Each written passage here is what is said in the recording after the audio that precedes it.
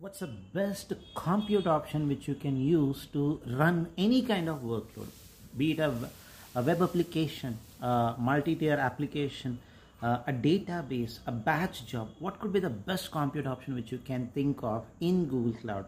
Is it compute engine, Kubernetes engine, cloud run, cloud functions, or app engine? Which one would you think would be the best choice? Pause and think about it.